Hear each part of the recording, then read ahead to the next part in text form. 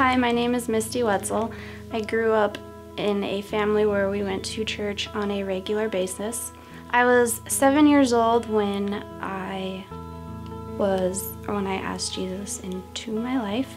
I was sitting on my mom's bed asking questions about Jesus and faith, and then I asked her, or told her that I would like to ask the Lord into my heart. And we said the prayer, and that's when I was saved.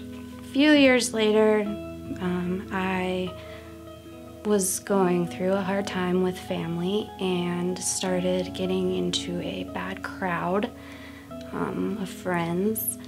I just went down the wrong path. It was affecting my family, friends, school.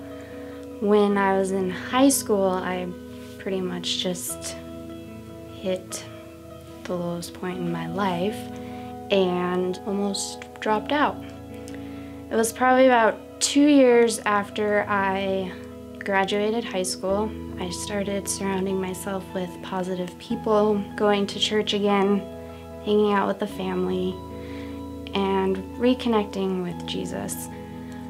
But I always seemed to slip away from my faith, and things in my life were always going bad.